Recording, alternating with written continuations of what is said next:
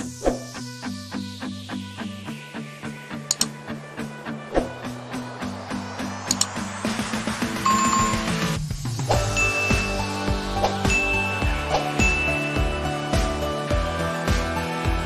let's continue with the exercise we were solving before now. We are now in number 6. Show that integral from 0 to infinity of e raised to power 2as minus x squared is equal to 1 over 2 root pi e raised to power a squared. Solution.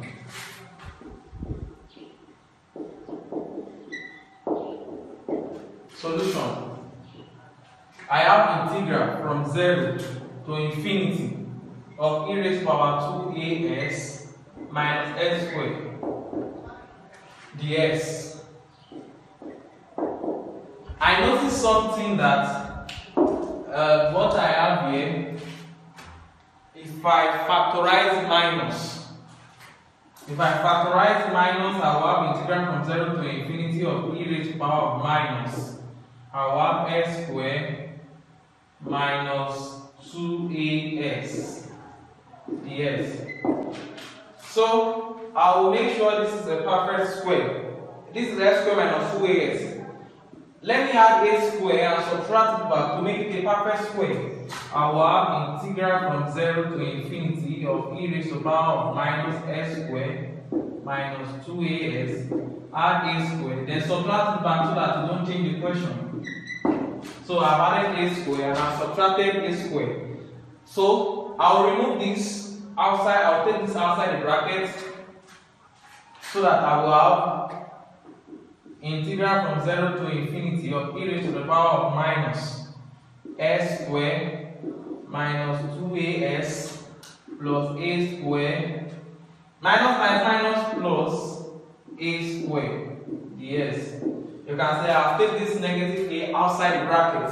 So for me to be able to take it out, the sign here will multiply it, minus this plus a squared. So I have this one will now be integral from 0 to infinity e raised to power of minus x squared minus 2as plus a squared.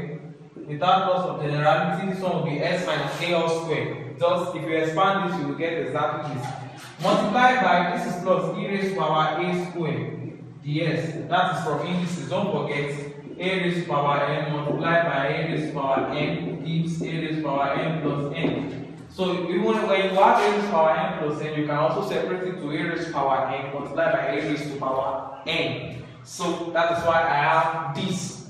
So the next thing that will happen is this is a constant. It does not have any x. Bring it out. Bring it out. This one will become e raised to the power of a squared integral from 0 to infinity of e raised to the power of minus x minus a all squared dx. So the last thing to do is I'll let t be equal to x minus a. When you let it to be equal to x minus a, make s the subject of formula. S will be equal to t plus a. S will be equal to t plus a, right? Let t be equal to s minus a. St will be equal to s minus a. So if you make t the subject, s the subject, I will have t plus a. So the s is equal to what? The t. When you differentiate, the s will be equal to the t. So I will have e raised to the power a squared. Now, when s is 0, t is what? Minus a.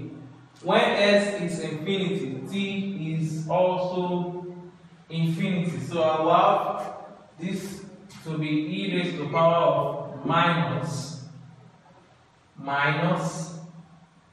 t squared dt. E raised to the power of minus d squared dt. So t. I think there's something wrong somewhere.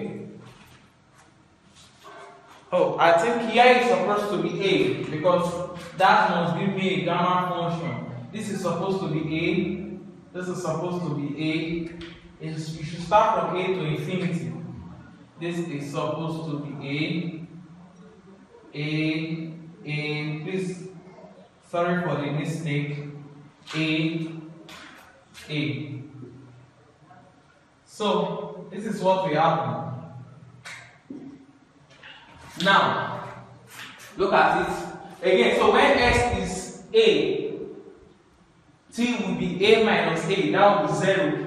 And when x is infinity, infinity minus a will still be infinity, so t will be infinity. So that's what I have. Don't forget, I told you to recall this, to note this. When I was proving gamma function of e raised to power minus t square, I told you to recall that, to note rather.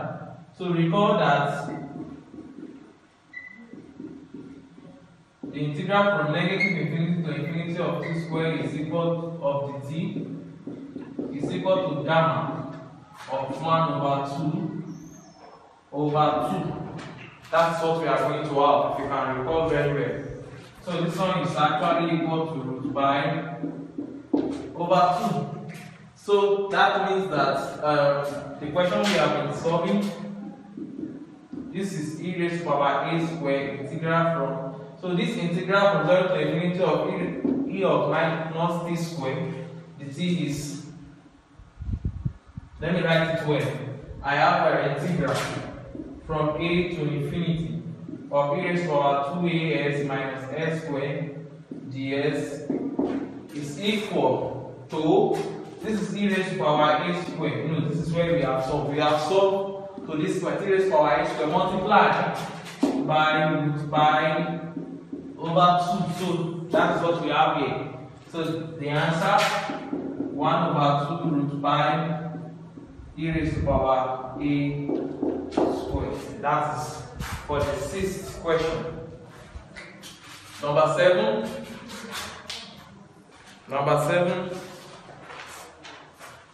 We want to prove that gamma of minus n plus 1 over 2 is equal to minus 1 raised to power n, 2 raised to power n, root pi all over 1 dot 3 dot 5 dot till you get to 2n minus 1.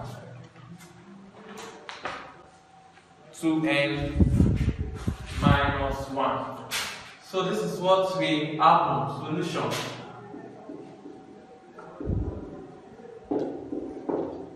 In this case, gamma of 1 over 2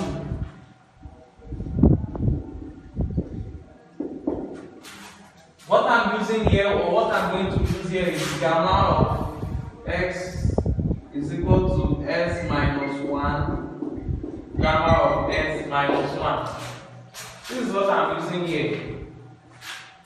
Gamma of x equals s minus 1, gamma of s minus 1. So in this case, that means that gamma of 1 over 2, that means that gamma of 1 over 2, gamma of 1 over 2 is equal to minus 1 over 2, gamma of minus 1 over 2. That will be 1 over 2 minus 1 multiplied by gamma of minus 1 over 2. But I will continue like that. Multiply by minus 3 over 2, minus 5 over 2, till you get to 1 over 2 minus n, gamma of 1 over 2 minus n. Till you come to this one, till you get to this 1 over 2 minus n, gamma of minus 1 over 2 minus n. So we have gamma of 1 over 2. You can see negative, minus throughout. This is minus. So I will bring out all the negative. They are n. If you count all these things, they are n. So I will have minus 1 raised to power n, minus 1 raised to power n, then all over all these 2's as well. Or before I bring out the 2, this one will now be 1 over 2 dot 3 over 2 dot 5 over 2 till I get to this place. This one too will be n minus 1 over 2. But let me find the LCM. This one will now be 2n minus 1 over 2 gamma of 1 over 2 minus n.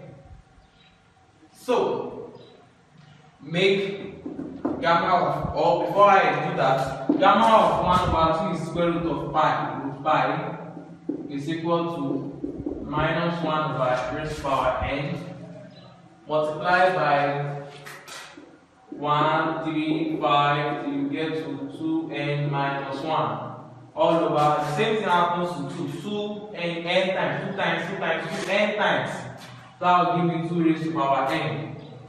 Then I will be left with gamma of minus n plus 1 over 2.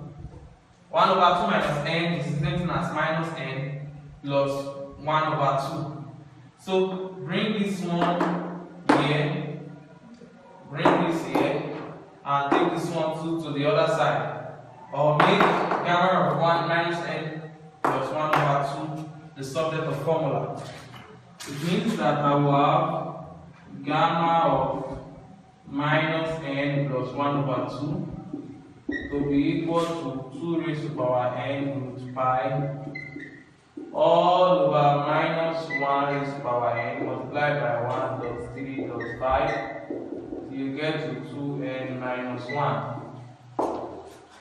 Till you get to 2n minus 1. So this minus 1 raised to power n can come up. It does not mean I will write raised to power minus n because it's minus 1. It's still the same thing. It can come, it can be at the denominator, it can be at the numerator. It does not get affected.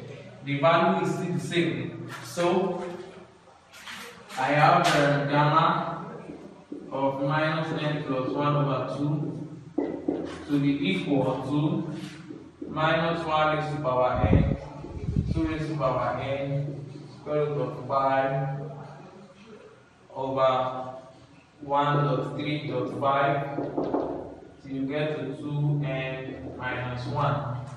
So that is what I'm going to have here. That is what I have here actually, as you can see.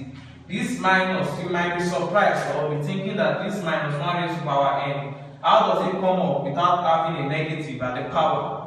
I have told you before that it is the same. Or let me just give you a proof.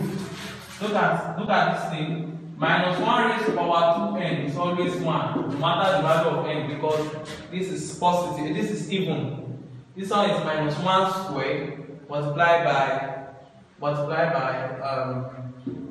n, raised to power n. So this is always 1, it's always correct. So divide both sides by minus 1 raised to power n. Minus 1 raised to power n. This one will be minus 1 raised to power n. This one will be minus 1 raised to power minus n. So that means minus 1 raised to power n is equal to minus 1 raised to the power of minus n. So that's why this one can come up to be equal. So even though you bring it up to become minus 1 raised to the power of minus n, it's still the same thing as minus 1 raised to the power n. So that is the answer to that question.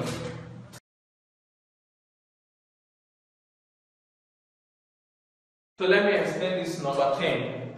Let me explain this question 10. They said borrow gamma of n plus 1 over 2 equal root pi over 2 raised to power 2n minus 1, gamma of 2n. Why is it, and this one gamma of 1 minus p is equal to pi over sine p pi, where 0 is less than p less than 1. Why I put borrow here is because I have not yet introduced you to these two things, and they are very important. They are paramount when dealing with beta and gamma function. The first one is called the multiplication formula. The second one is also very important to evaluate gamma functions. So now express 1 over 6 in terms of this. So using these two above, we want to express gamma of 1 over 6 in terms of gamma of 1 over 2. So the first thing is, from this first one, let n be 1 over 6. And when n is 1 over 6, what happens? This one will be gamma of 1 over 6, gamma of 1 over 6 plus 1 over 2, gamma of 1 over 6 plus 1 over 2 is equal to root pi all over 2 raised to power 1 over 3 minus 1. This n is 1 over 6. So 2 times 1 over 6 will give me 1 over 3 minus 1. Gamma of 2 times 1 over 6 will also give me gamma of 1 over 3. So I have gamma of 1 over 6. Gamma of 1 over 6 plus 1 over 2. 1 over 6 plus 1 over 2 is 2 over 3. So I have gamma of 1 over 6, gamma of 2 over 3 equal to square root of 5, 2 raised to the power of minus 2 over 3, gamma of 1 over 3. That's what I have. So gamma of 1 over 6, gamma of 2 over 3 is equal to, these 2 raised to the power minus 2 over 3 can come up. When it comes up, it becomes 2 raised to the power 2 over 3.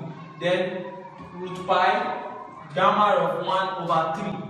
So let me be equal. You will now come and stop here. I call it 1. You will now come to this second one. You come to this second one and put speed to the 1 over 3 and put speed to the 1 over 3. So I have gamma of 1 over 3, gamma of 1 minus 1 over 3. That's gamma of 1 over 3, gamma of 2 over 3 is equal to pi over sine 1 over 3 pi or 5 over 3. Sine 5 over 3, that's sine 60. Sine 60 will give me root 3 over 2. So if you put root 3 over 2 here, this one will be equal to pi all over root 3 over 2. By the time you simplify this, you will get 2 pi. This 2 will come up. You will get 2 pi all over root 3. This is 2. You will now do 1 divided by 2. 1 divided 2. Equation 1 divided by equation 2. So this is equation 1. Gamma of 1 over 2, gamma of 2 over 3. That's it at the numerator. This is equation 2. Gamma of 1 over 3, gamma of 2 over 3. That's it at the denominator. Gamma of 1 over 3, gamma of 2 over 3 is equal to this one. 2 raised to power 2 over 3, 2 raised to power 2 over 3, root pi, gamma of 1 over 3, all over. The denominator is 2 pi, then this one will come up to it, become 3 raised to power of minus 1 over 2. So gamma of 2 over 3 cancel each other. Gamma of 2 over 3 cancel gamma of 2 over 3. I have gamma of 1 over 6, gamma of 1